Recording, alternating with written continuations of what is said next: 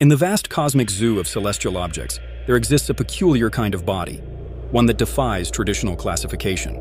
It is not quite a planet, yet not entirely a star. These mysterious entities are known as brown dwarfs, often described as the failed stars of the universe.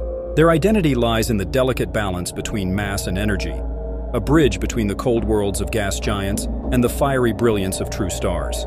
A brown dwarf forms much like a star does, collapsing under the weight of its own gravity from a cloud of gas and dust.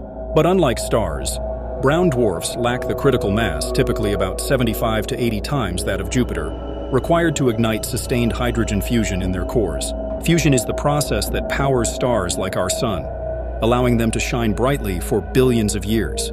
Without this energy source, a brown dwarf never truly turns on in the way a star does. Instead, it remains dim and ghostly, radiating only faint heat and light. What makes brown dwarfs especially fascinating is their glow, not in visible light but in infrared. Despite lacking fusion, they still emit heat due to gravitational contraction.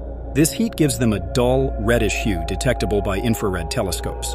Over time, they cool and fade, becoming increasingly difficult to detect.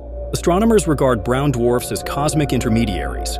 They are too massive to be considered planets, especially when compared to gas giants like Jupiter, but far too small to join the ranks of stars. This ambiguity makes them critical to our understanding of how celestial bodies form, evolve, and where the lines between planets and stars begin to blur.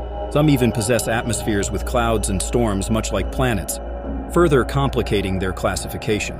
In recent years, space telescopes such as Spitzer and WISE have uncovered thousands of brown dwarfs, many drifting silently through interstellar space, untethered to any star. Their discovery has challenged old models of star and planet formation, adding a layer of mystery to the architecture of our universe. In essence, brown dwarfs are the cosmic misfits, too big to be planets, too small to be stars, yet uniquely fascinating in their quiet existence between two extremes.